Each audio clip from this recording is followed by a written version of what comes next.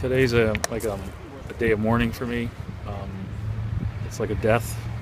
This was everything to me, and but just seeing last night and trying to get over that, and the support I've had this morning from the community and the people and the emails and the text messages and people come here praying and coming in this morning. This is my home. Looking at the building now and seeing it, that the Buckeye did not want to die.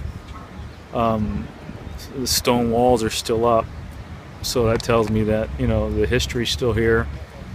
I want to reserve and preserve whatever I can with this building. Of course I didn't sleep last night or this morning, and I keep thinking about what I have to do, and I came up with the 4 B's. Buckeye will be back, and bigger and better. The 4 B's.